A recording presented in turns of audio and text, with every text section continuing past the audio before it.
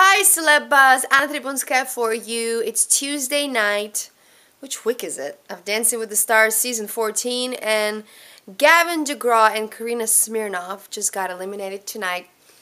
Now, I think that they were okay about it. I'm sure they weren't excited, but Gavin was in the bottom two a few times, and then with the new format, which was introduced this week, of the dance-off, and he had to be against Jaleel and Kim, the judges picked Jaleel and Kim, which is, of course, unfortunate. And then the question comes up, so what's the point of voting for your favorite if the judges get to pick who stays and goes?